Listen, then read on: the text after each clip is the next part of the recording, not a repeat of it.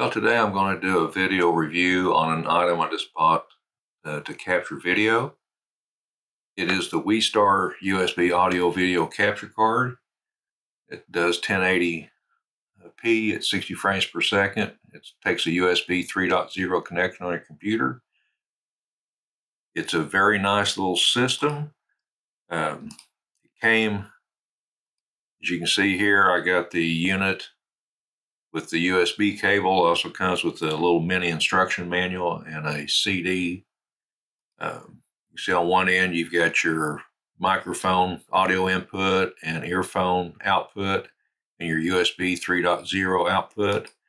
And on the other side you do have your HDMI in and out, so basically you can put this in line to your item so it doesn't require a splitter. It's real nice on that. Let me show you. So what you get is the HDMI video capture USB device. You get the cable, which is a 3.0 A to A cable. You get your CD and your user manual.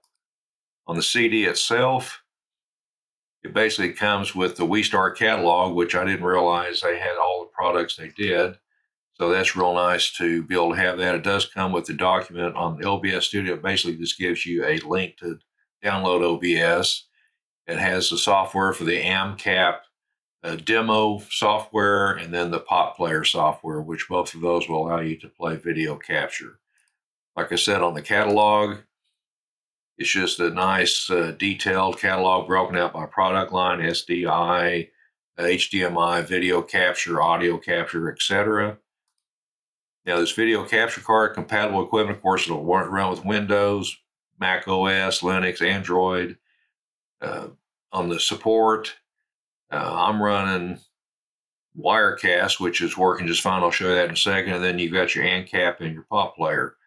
So your Amcap basically looks like this. Now I'm using, this is my 4-port HDMI video switcher. So it basically comes with a preview. I'm only using 2 cameras right now. So that's the Amcap version. Now this is the demo version, so it doesn't have all the features. And then on the Potplayer, this is what it looks like. It's basically the same thing, but the Potplayer gives you a heck of a lot more features. So between the two furnished softwares, I would go with the Potplayer because it allows you to do a lot more things with that. Now, just to show you what I'm talking about, I can bring in the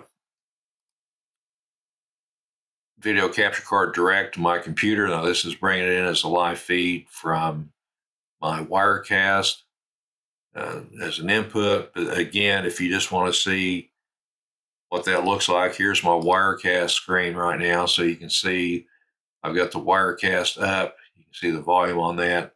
It's very easy to set up, so it will definitely be easy to use when you're wanting to go out for any type of streaming services. Let me cancel that. Clear this, and then I'll show you what this little device looks like again. So it's a really nice, affordable video capture card. It's great for if you had to bring in like a USB camera, a secondary feed. I have no issues with it, and there's no hiccups with it at all. As you can tell, it's been working great with my Wirecast. So hopefully if you're looking for a video capture card that you can afford, this would be a good choice. Thank you very much.